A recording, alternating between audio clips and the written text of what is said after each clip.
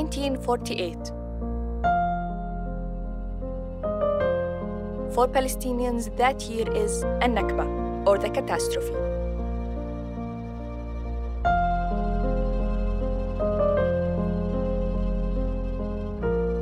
When hundreds of thousands were forced out of their homes.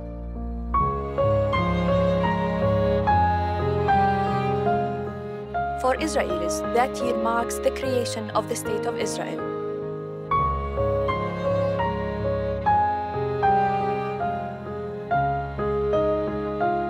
As a filmmaker and as a Palestinian, this documentary series was my way to understand the events of the past that are still shaping the present.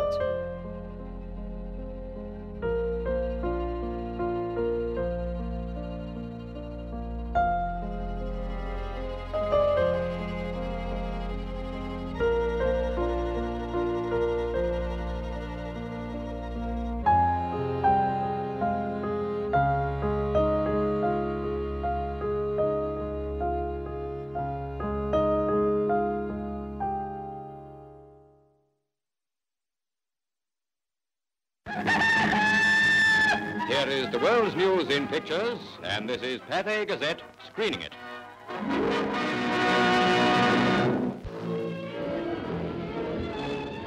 Theoretically, you're due for a share of these.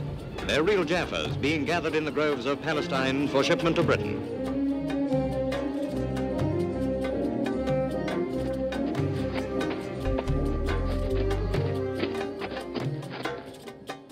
Images from another time, when Palestinians still worked their land. Few Palestinians, if any, could imagine they were to become victims of what would later be known as ethnic cleansing.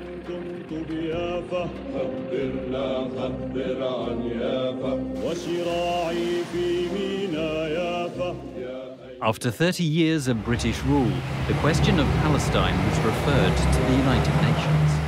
The UN now became the forum for conflict. Talks focused on dividing Palestine into an Arab and Jewish state. For granting the Jewish Agency for Palestine a hearing, when we speak of a Jewish state, we do not have in mind any racial state or any theocratic state, but one which will be based upon full equality and rights for all inhabitants without distinction of religion or race, and without domination or subjugation. November the 29th, 1947. The UN General Assembly met to devise a plan for the partition of Palestine. ثم هذه خريطة الأراضي. كما ترين اليهود لم يملكوا أكثر من 5.5% من مساحة فلسطين.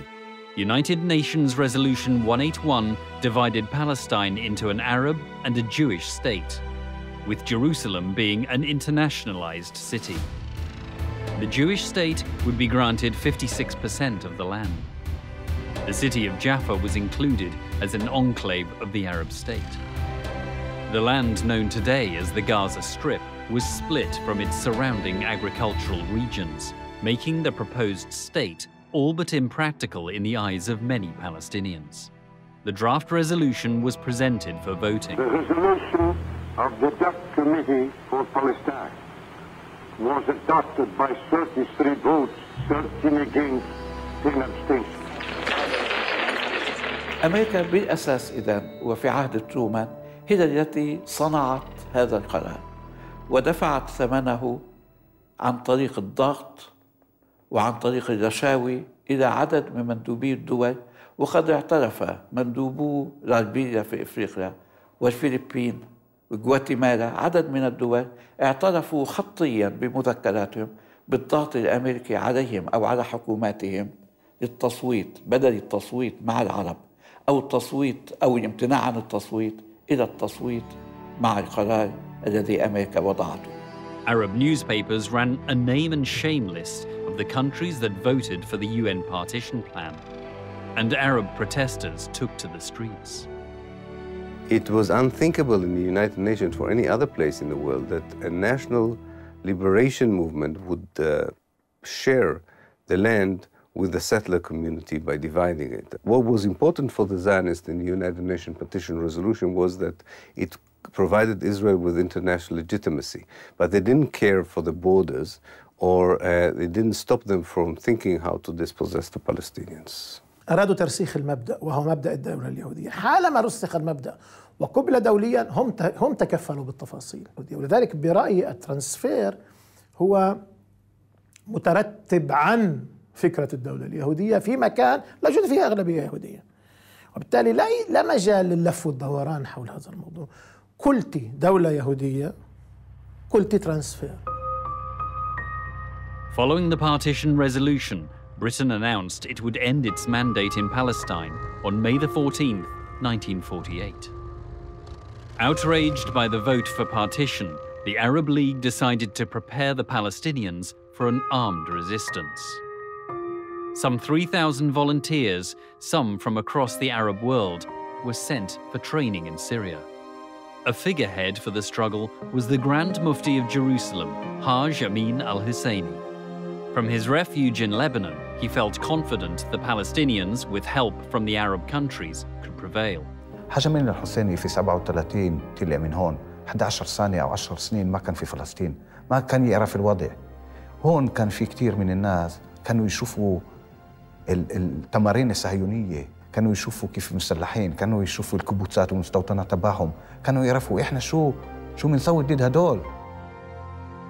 Palestinians began to organize local committees for self-defense.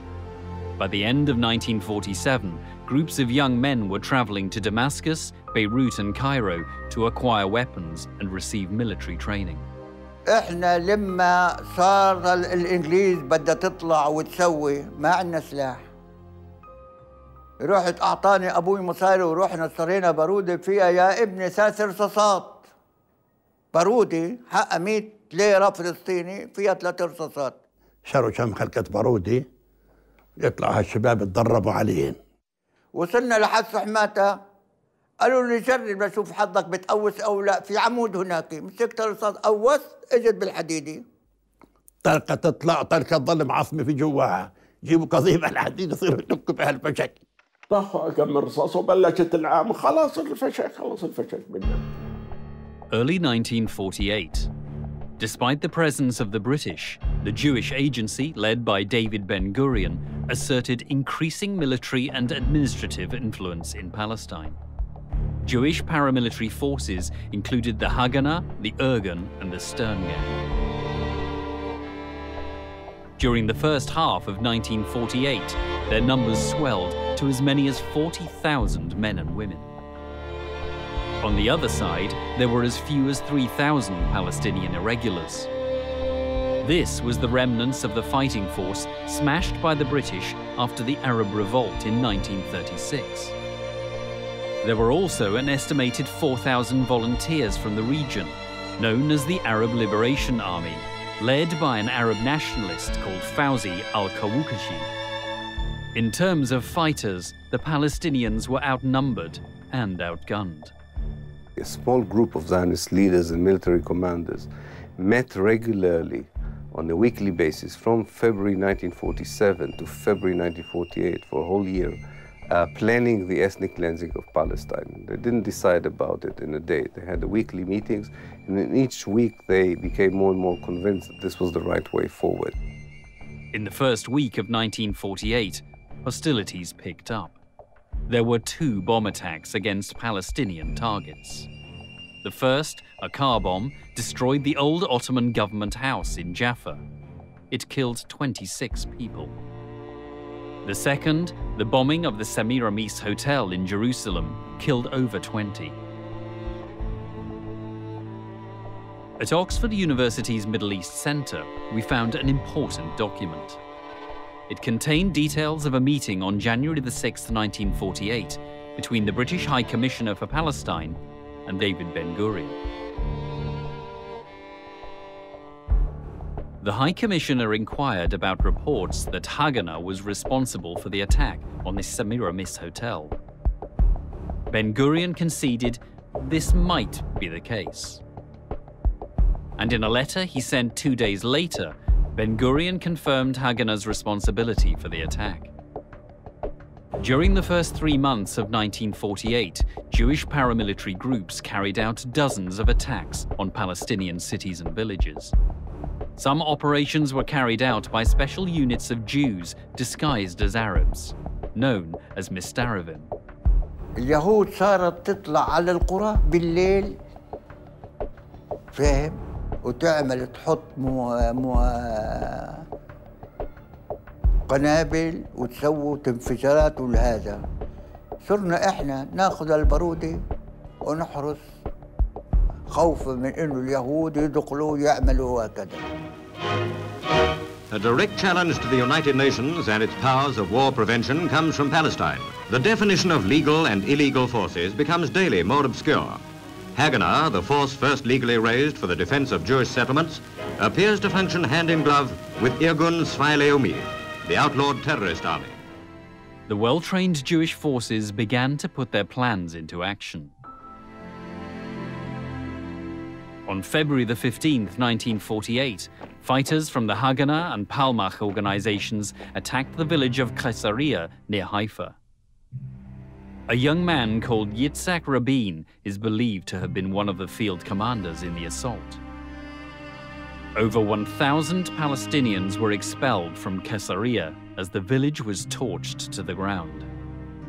What the Zionist forces did, they targeted 5 villages on the coast and experimented with them to see whether it works. And they expelled the inhabitants of 5 villages under the eyes of the British soldiers who were there or still there until May 48. And they found out that it was quite easy, that it didn't take much. There wasn't much resistance. The British did not interfere. دراسة بسيطة جدا وسريعة لكيفية سقوط القرى الفلسطينية، نصل إلى استنتاج أنه كل قرية فلسطينية كانت لوحدها تواجه مخطط وهجوم عسكري من قبل المنظمات العسكرية الصهيونية. عند عدد من ضباط اليهود شافوا أنه سهل جدا تشرد أو تشتت أو الفلاحين الفلسطينيين. الموضوع اللي كان بالحركة الصهيونية أنه بدنا إحنا دولة مع أقل عدد ممكن من العرب. March the 10th proved to be a fateful day. The final meeting was on the 10th of March 1948 when they drafted a plan known as Plan D or Plan Dalit, which finalized the last details about how to expel the Palestinians and dispossess them. بن غوريون أعطى تعليمات بمصطلح نظفوا، يعني قديش بتقدروا تطردوا عرب اطردوا. A diary entry from Ben Gurion exposes the extent of the Zionist agenda. He writes, "In each attack, a decisive blow should be struck, resulting in the destruction of homes and the expulsion of the population." The Palestinian and Arab fighters were determined to resist. This newspaper from March the 16th, 1948, reports that a Jordanian volunteer, a commander of the Haifa garrison, was trying to obtain weapons. His name was Mohammed al-Hunayti. كان والدي في حيفا، ولما رأى أن المناظرين ينقصهم التدريب والسلاح حز في نفسه، فاستثار همم ضباط الصف من الجيش العربي الأردني واستعدوا أنهم يلبسوا ملابس مدنية ويدربوا المناظرين. طبعا كلوب باشا كان قائد الجيش الأردني، طلب والدي وقال له أنت يعني ليش تعمل هيك؟ قال له أنا عربي وعلي إني أساعد أهل العرب. إحنا بندافع عن أرض العرب وعن الصخرة، وأنت ما بتعرف شو معنى الصخرة لا بالنسبة للأمة العربية والإسلامية. فلما شعر والدي إنه عليه ضغط استقال من الجيش العربي، فتوجه والدي إلى بيروت ودمشق للحصول على الأسلحة. حصل على كميات من الأسلحة. في أثناء عودته في قافلة السلاح من بيروت إلى حيفا، كانوا شباب نادي أسامة العكي بانتظارها، فعكا بيشوفوهم لليهود، قالوا احنا شايفين اليهود قاعدين بيجمعوا لك وحطوا لك موانع من 3-4 أيام، فالأفضل أنك تعود بالقافلة عن طريق بيروت دمشق عمان. قال لهم أنا إذا بغيب عن حيفا يوميا تسقط حيفا، ولذلك لازم أخترق الموانع هاي واللي الله كاتبه بصير. Al-Hunayti was killed in an ambush on the road to Haifa. He had fought for Palestine and had paid the ultimate price. Abdul Qadir al-Husseini was the charismatic commander of Palestinian forces in the Jerusalem area. He traveled to Damascus to plead for arms. He returned empty-handed. On the 6th of April, he wrote a letter to the Arab League holding it responsible for leaving the Palestinians defenseless and without arms. Eventually, al-Husseini had to sell his grandfather's land to buy weapons. On April the 8th, he rushed to the defense of Al-Kastel, a village overlooking the Tel Aviv-Jerusalem road. Here, Arab fighters faced heavily armed Jewish forces.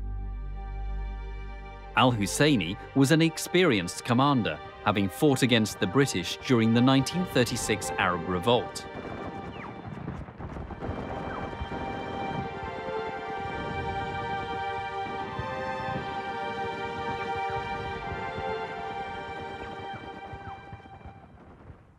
He was killed in the Battle of Al-Kastel. His funeral drew a large crowd of mourners. His death was a severe blow to the Palestinian morale. Jewish forces were gaining the upper hand. They began to seize areas that the UN partition plan had allotted to the Arab state. In this land grab, little discrimination was made between fighters and civilians. At dawn on April the 9th, 1948, a combined force of Irgun and Stern Gang fighters moved into the village of Deir Yassin, near Jerusalem. The result was a massacre. Over 100 Palestinians were killed, including women, children, and the elderly. وحتى مذبحة دير ياسين كانت تبعد 2 أو 3 كيلومتر عن مكتب مدير البوليس البريطاني في القدس، وعندما أخبروه بأن هناك مذبحة تدور في دير ياسين لم يتحرك وقال هذا ليس من شأننا. The British very sadly let down the Arab population. Of that there is no doubt. Because we were there, the Palestine police force, to police the country. ما أظن أنهم كانوا مبسوطين مع هذه النهاية. كانوا يشعروا بشكل uselessness. بعض الشرطي الذي حكيت معهم قالوا لي في هذه الفترة قد نمشي في الشارع نرى الصراع بين يهودي وفلسطيني وإحنا زي ما كنش في المكان. British troops began their withdrawal a month before the date set for the end of the mandate. As soon as they moved out of an area, Jewish fighters moved in. كان كامب الجيش البريطاني، وهذا الكامب كان سبب في خروج البلد أو القضاء على البلد. فكانت استلمته الإنجليز زي ما قلت لك، والإنجليز أجوا في الليل طلبوا من اليهود يستلموا الكامب، سلموه في الليل. فهذول أهل القرى القراب راحوا يستلموا المعسكر الكامب، ففاجأوا في اليهود. راحوا لك اليهود مركزين، لما انقربوا اليهود رشوا اللي رايحين، إيش مات وإيش انجرح. اللي انجرح يزحف يوصل بين الشجر والقمح، واللي ما ظل مات، ولا حدا جابه ولا إيش. بريطانيا أعطت سلاحها لليهود. كانت اليهود مدرعاتها دباباتها أسلحة كلها سلمت اليهود وطلعت بريطانيا. جاء دولة طبرية في 16 نيسان، وجاء الجيش البريطاني كان في طبرية يحذر السكان العرب بأن عليهم أن يغادروا المدينة. بعض السكان بدأوا بالمغادرة، بقي منهم عدد كبير للدفاع عن المدينة. ووالدي كان من العائلات الفلسطينية التي بقيت ورفضت أن تخرج من المدينة في 16 شهر و17 شهر. فجاء ضابط بريطاني إلى والدي باعتباره قسيس، أنه يا قسيس عليك أن تغادر المدينة حتى يغادر أبناء الطائفة المدينة. فقال والدي لا، لن أغادر، هذه بلدي وفلسطين بلادي وأريد أن أبقى حيث أنا. وقال الضابط يحج الزعم المألوف أنه اليهود لهم حق بفلسطين. والدي كان عنده جواب كافي أنه لا حق لليهود بفلسطين. ضابط جاء بشاحنة وبالقوة وضع والدي وشقيقتي. والدتي كانت بالمستشفى مريضة بالقلب، جيء بها أخرجت من المستشفى وضعت بالشاحنة وأخرجوا من طبرية. ولم يبقى في طبرية إلا عدد محدود من المقاتلين واستشهدوا جميعا. On April the 18th, the British army withdrew from the city of Tiberias. Before leaving, they forced some 5,000 of the city's Arab inhabitants to evacuate their homes. The following day, Jewish forces seized Tiberias. شاهدت بأم عيني كيف كانت العبارات البريطانية تنقل الفلسطينيين من حيفا إلى عكا. عملية ترحيل الفلسطينيين شاركت بها القوات البريطانية. April the 21st. By noon, the last British troops completed their withdrawal from Haifa. That very afternoon, the city was stormed by thousands of Haganah fighters.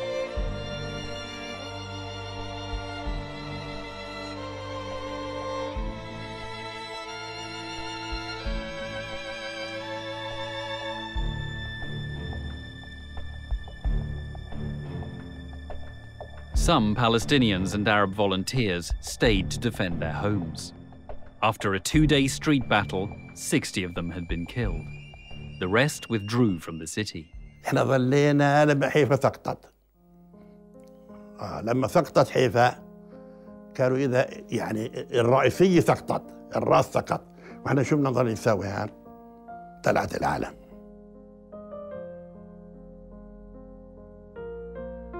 From Haifa, heading north to Lebanon, came right past the trade school entrance gates. And it was a sad sight to see many poor Arabs. Some would pick up trucks, cars, beds on the top, some on foot. Never-ending stream of Arabs coming out of the city. The Jews to drive a lot of the Arabs out of Haifa. Very sad sight. We could have stopped all that. There was no doubt about that. We had the armor to do it.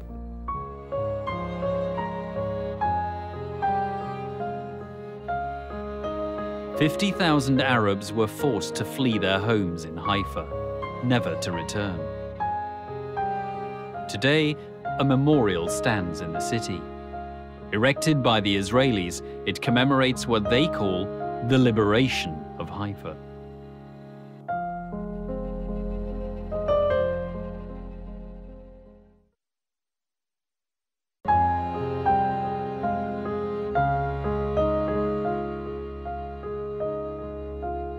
By late April 1948, the city of Haifa had fallen to Jewish forces. The coastal town of Jaffa was now their next target. قتال في يافا، منطقة الجبلية من أشرس المناطق اللي كانت تقاتل، هي متاخمة لتل أبيب والجوار هذول، تقاتل دفاعا عن يافا. تعرف مين كان يقودها؟ امرأة. يعني قيادة القوة اللي كانت المتطوعين اللي كانوا هناك امرأة اسمها مهيبة خورشيد.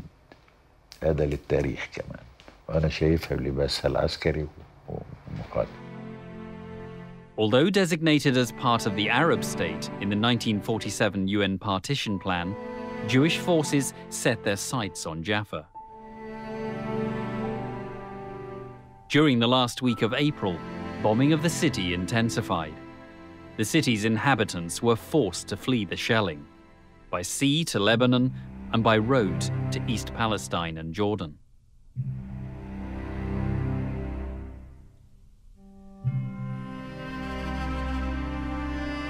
By May the 14th, 1948, the Haganah had taken control of Jaffa.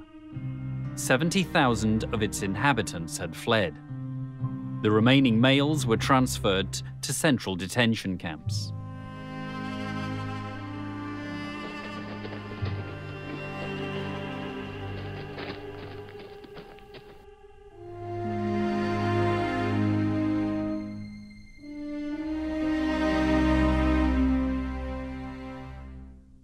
Detainees were forced to bury the corpses of fellow citizens now rotting in the streets.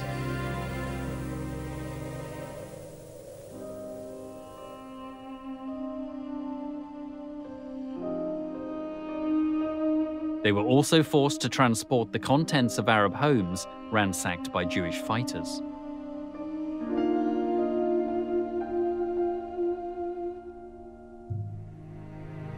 كانوا يأتون بالشاحنات ويفرغوا المنازل العربية من كل محتوياتها الهامة. يعني من مفارقات القدر أنه كانوا يأخذون المكتبات الهامة زي مكتبة السكاكيني ونقول زيادة وحتى المكاتب العادية، وتؤخذ إلى حيث تودع اليوم في المكتبة الخاصة بالجامعة العبرية في القدس.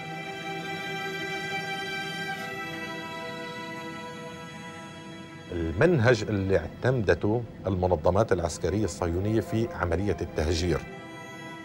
فالبصة كمثل تم حصارها وقصفها من 3 جهات وأبقيت المنطقة الشمالية مفتوحة. طبعا والشاطر يفهم المقصود إنه المنطقة الشمالية مفتوحة، شو بنقدر نوقع إحنا ضحايا بيكون منيح، نعمل ترويع وتخويف للسكان. وهذا اللي صار مع أهل البصة، إنه بنتيجة الحصار والقصف بالطائرات والمدفعية وعملية تهجير السكان صارت بالألف. اللي ما قدروا يهربوا تخبوا في كنيسة البصة. وبعد ما دخلت قوات الهجناء على البصة أخرجوا 4 وتم قتلهم، شباب وصبايا بجيل 14 وال15، والبقية قاموا في ترحيلهم. الهجرة تمت إلى لبنان لأنه تم قصف القرى والإغلاق عليها من 3 جهات. كذلك التهجير كان إلى سوريا من خلال محاصرة من 3 جهات والإبقاء على الجهة الشرقية الشمالية. فيما يتعلق في القرى الفلسطينية المحاذية لمنطقة الغور نفس الأسلوب. ومن هون تم خلق قضية اللاجئين من قبل المؤسسة العسكرية الإسرائيلية.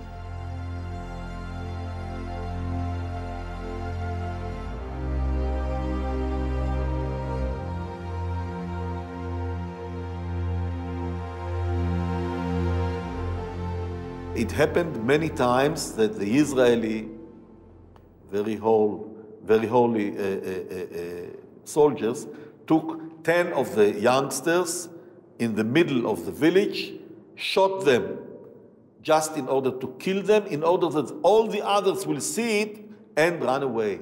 And if it's not enough, they took others also. The Palestinians left of their own accord and in the expectation of a triumphal return. Another variant of this version is that the Palestinians left on order from their leaders to clear the decks for the invading Arab armies, and they were promised that after the great Arab victory they will be able to return to their homes. So that is the traditional Zionist version, and it's completely untrue. And there is a massive amount of hard evidence to contradict this version. Half of the Palestinians who became refugees were already expelled from their houses by May 1948. So I could say that out of the 530 Palestinian villages that were destroyed in the 1948 Nakba, half of these villages were already demolished by the 15th of May.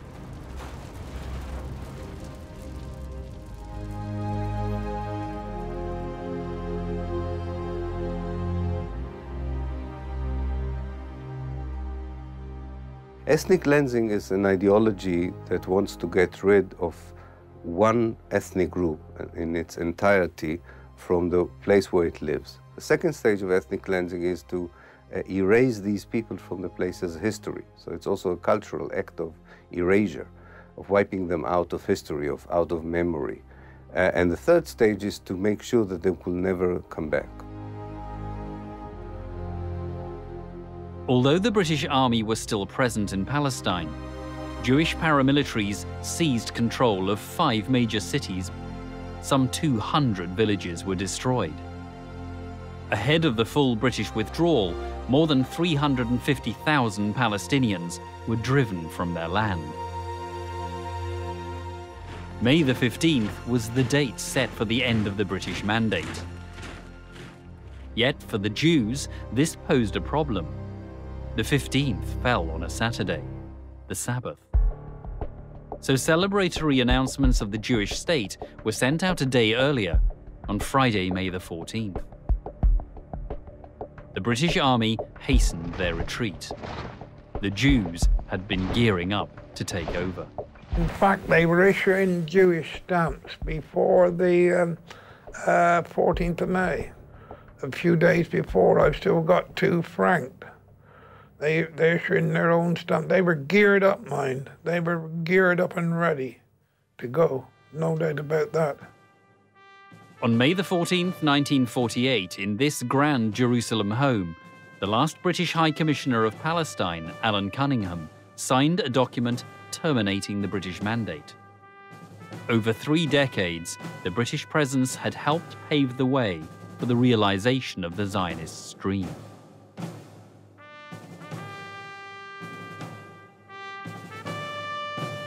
The minutes of Britain's mandate are ticking to an end. In the morning, Cunningham inspected the Guard of Honor in front of his Jerusalem home. He then flew to Haifa.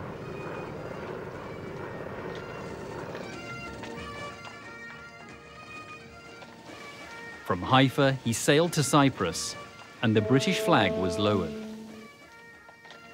From the time the British occupied Palestine in 1917 to when they left in 1948, the number of Jews is estimated to have multiplied 10 times to 500,000. Meanwhile, as the British bid farewell to Palestine, Ben-Gurion arrived in Tel Aviv to ceremoniously declare the independence of the State of Israel. חלו הטבעית וההיסטורית על יסוד החלטת עצרת האומות המאוחדות.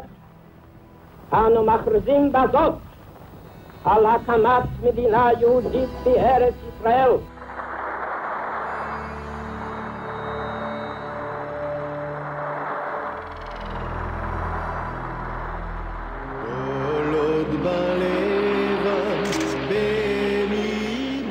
The State of Israel was signed into existence at the stroke of a pen by 25 leading members of the Jewish community.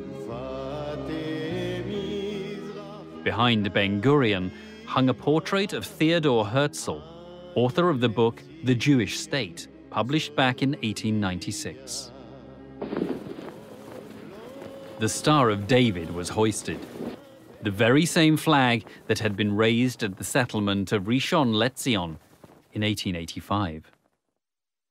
Since Zionism is a dynamic movement, they knew that there was no finality about the borders then.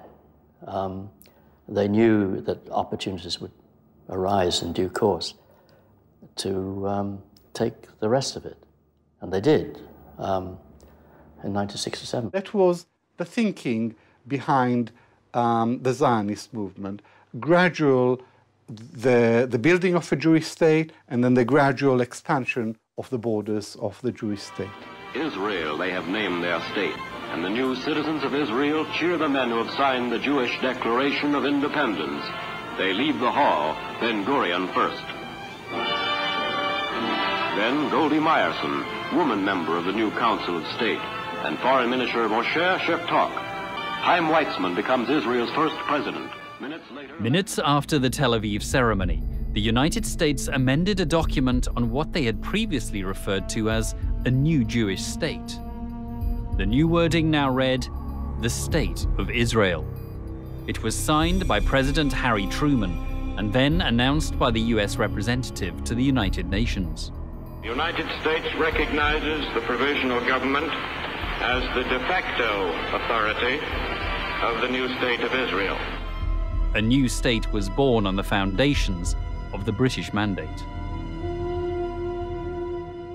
الذي حصلوا عليه أنهم ورثوا نظام الدولة الإنجليزي. عندما أعلنوا الاستقلال لم يهدموا البنى القائمة، أخذوها كما هي. يعني في واقعية وبراغماتية رهيبة عند القيادة الصهيونية الأولى بقيادة بن-غوريون. يعني البنية الدولة تؤخذ من الانتداب من الجيش للأمن لا كما هي، ثم يبدأون بصهيونتها. عندما تم الإعلان عن إقامة الدولة العبرية في تل أبيب مباشرة كانت المؤسسات تعمل في القدس الغربية، سواء كانت عن طريق البنوك أو مؤسسات الطابو أو مؤسسات السياسية أو المؤسسات البلدية. لو كان شخص يهودي يعيش في تل أبيب في يوم 15/5 أي ثاني يوم بعد ما أعلن الدولة، أذهب إلى مكتبي إذا كنت أشتغل في دائرة الصحة وأجد كل السجلات موجودة وكل الأعمال موجودة، ومكتبي كما هو ناقصا شيئا واحدا فقط، وهو أن زميلي الفلسطيني قد هجرناه وطردناه من وطنه. ولذلك استلموا دولة كاملة. ولذلك أنا بقول إنهم استلموا إسرائيل instant state، دولة جاهزة ناقصا أهلها الطبيعيين. The British had not allowed forces from neighbouring Arab countries to enter Palestine until after their departure. By May the 15th, with the last British troops gone, Arab armies entered the country from the borders of Lebanon, Egypt, and what was then called Transjordan. Their declared objective? To liberate Palestine. That day, the New York Times ran the headline, "Jews in grave danger in all Muslim lands." I've come back to the United States to tell Jews in the United States how the state of Israel has been formed. The Jews are holding their ground in the country in spite of the fact that they have been outnumbered by the Arabs, and the Arabs have come much better equipped with heavy arms than the Jews have in their possession. The reason is a simple one. Jews who are fighting in Palestine, the state of Israel, are fighting for the only thing that they have in their possession. It means life or death to them. The Jewish forces in 1947-48, they were far stronger, even far more numerous, actually, than the combined Arab armies. They were a highly prepared, highly dedicated, well-armed fighting force, which was superior to all the Arab armies combined, except perhaps one army, which they didn't really take on, and they made a deal with, really. I'm talking about the Jordanian army. في الحقيقة الجيوش العربية السبعة التي دخلت فلسطين في البداية لم تكن يزيد مجموع أعدادها عن 24,000 جندي، وهذه مأساة أن كل الجيوش العربية التي شاركت لم تكن لتصل إلا لثلث أعداد اليهود العسكريين المدربين المستعدين للقتال. الجيوش العربية لم تكن معدة، لم تكن مستعدة، لم تكن منظمة، لم يكن هنالك القيادة الموحدة بقيادة الملك عبد الله، كانت تعمل في جانب والآخرين يعملوا بجانب آخر. الجيش العراقي يتلقى تعليماته من بغداد. It was in fact one of the most bitterly divided, disorganized and ramshackle coalitions in the history of modern warfare. الحركات الصهيونية في منظمة الصهيونية تلك الفترة كانت تملك قرارها، العرب لم يكن يملك قرارها. الحركة الصهيونية في تلك الفترة كان عندها أسلحة متطورة جدا وعندها مصانع سلاح في فلسطين، نحن لم يكن لدينا شيء من هذا. الحركة الصهيونية والمنظمة الصهيونية في تلك الفترة كان عندها امتداد عالمي، كانت أمريكا تقف إلى جوار، كان حتى السوفيت يقف إلى جوارها، وما كانت بريطانيا وكل العالم، نحن لم يكن يقف إلى جوارنا. يعني بكل المقاييس كانت المعركة تسير في صالح المنظمة الصهيونية. 2 days after the Arab armies entered Palestine, the Israeli forces drew their focus on Acre. جاءوا اليهود واحتلوا تل نابليون، ومن هذا التل بدأوا يطلقون نيرانهم على البلدة القديمة. كنا ننتظر مجيء النجدة العربية، لم يأتي أي أحد. Acre fell, and 10,000 of its inhabitants were expelled. إجا عنا يوم من الأيام مجيد بيك أرسلان، قالوا له يا بيك يا باشا صفت سقطت وعكا سقفت، وإحنا قعدنا بالنص هون، وإحنا ما في عنا سلاح ولا شيء. شو بقولنا؟ قال ما كنت متأمل من أهالي ترشيحة أسمع الكلام هذا، والله عندما تسقط بيروت تسقط ترشيحة. راحوا اللي هو بعث لنا أنت تانك رايفل، هذول 2 مدفعية من أيام 6 مدورين معهم كل واحد رصاصة. قال هذا بخسيس من الدولة اللبنانية وهذا بدنا حقه. فهم؟ ظلوا على الشارع، أخذتهم اليهود. في بيجوا عراقي لعنا، فهم؟ ضابط اسمه جاسم قال له يا ابو سامي بتعرف شو بيقولوا بالعراق اليوم؟ قال له شو؟ قال له لما بيقولوا دخلنا ترشيحه بيهللوا بكبروا، لما دخلنا عكا بيهللوا بكبروا، لما بفلان كنا بكبروا. بيعرفوش احنا ما احتلناش ولا مستعمره. انا راي على العراق، ان كان بدهم يقاتلوا والله جاي اقاتل، كان بدهم يقاتلوا في عندنا اكل بناكل هناك. احنا قانون الدول العربيه عمي ما طلعنا احنا. شوي ولا جاي من عبد الاله قالوا لهم محل ما بكيتوا ترجعوا. رجعوا صاروا مثلا والله يعني كيف من هالتراب ويعرفوا عروسهم. الجيش العراقي خياني خياني خياني خياني. أنا مضيت معظم الوقت مع الجبهة الأردنية، كنت أطل على الجبهة العراقية ورحت على الجبهة المصرية. بيقدرش الواحد يقول عنهم شيء، وبالعكس ناس حماسهم قوي وعملهم قوي، لكن للأسف وعدائهم للعدو حقيقي وعدائهم لقيادتهم الإنجليزية على مستوى كتيبة وسرية، وهذا كمان خصوصا الجيش الأردني كبيرة. The Jordanian army was commanded by the Englishman Sir John Glubb, known as Glubb Pasha. Over 40 other British officers also served in the army and held great influence. Under British advice, King Abdullah of Transjordan agreed to a secret deal with the Jewish leaders to avoid clashes between the Jordanian army and the Jewish fighters, in return for the West Bank and East Jerusalem. Such token resistance was the reason Glubb later called the 1948 war the Phony War. Glubb is a very complex character. He was not the simple-minded soldier that he pretended to be, but he was a highly sophisticated politician who imposed on the Arabs Britain's partition plan. The meeting was between Ernest Bevin, the Labour government's foreign secretary, and Tawfiq Abul Hoda, the Jordanian prime minister, who was accompanied by Glubb Pasha, who also acted as an interpreter. Bevin asked Abul Hoda, "What do you plan to do?" And Abul Hoda said, "We plan to send the Arab Legion to protect and keep the Arab part of Palestine." And Bevin said, "That seems the sensible thing to do, but do not go and invade the Jewish part." 2nd of May, they met for the last time, British officers in the Arab Legion, to find a solution for Jerusalem, but it didn't work. But what else happened in that meeting is that they brought maps which showed where the Jordanian Legion would stop and would not enter the Jewish state. And where the Jordanian Legion stopped is today the border of the West Bank. That's how the West Bank was actually created. هذا الكلام التزم فيه حرفيا جلوب باشا، بمعنى خرجنا اللد والرملة.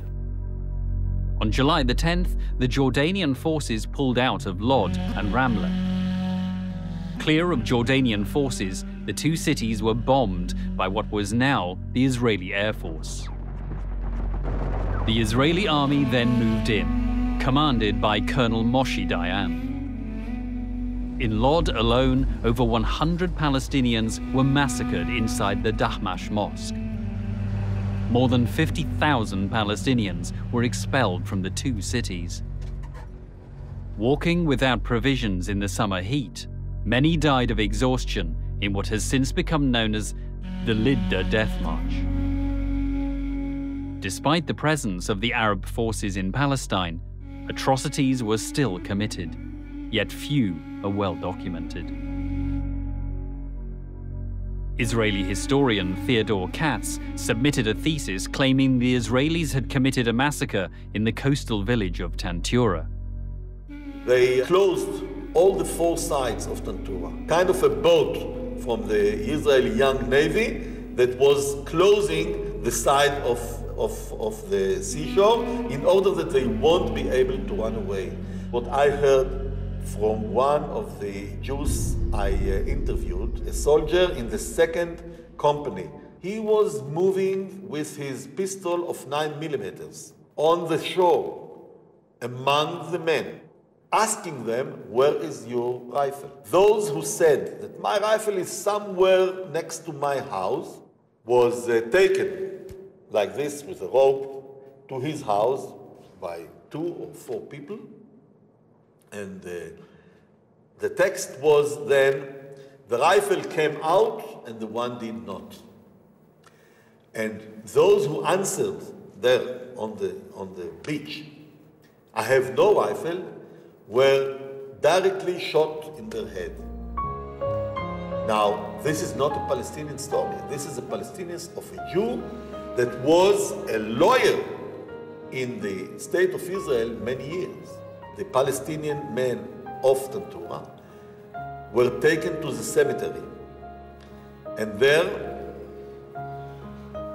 they were told, they were put in lines and they were told to begin digging. And whenever a line finished digging, they were shot and fell down inside. There was no worry on the Zionist leadership side that the soldiers will not understand what is expected of them, because they already dehumanized the Palestinians in their thinking and perception long before the operations themselves began. The State of Israel was formed through blood and fire.